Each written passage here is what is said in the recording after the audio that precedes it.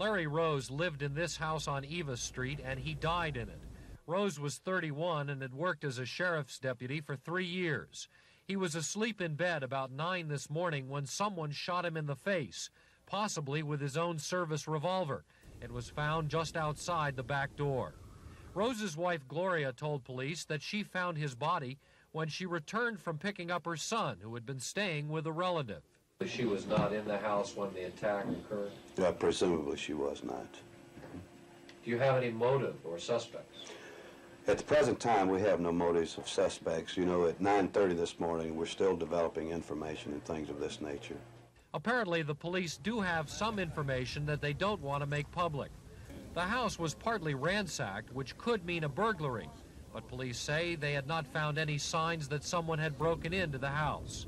This is the first time, deputies say, a member of the force was murdered while not on duty, and they are upset about it. The sheriff's department will handle the investigation, but as one county policeman put it, a lot of officers in this county will be working long hours until a suspect is arrested. At the Clayton County Sheriff's Department, Paul Miller, Action News.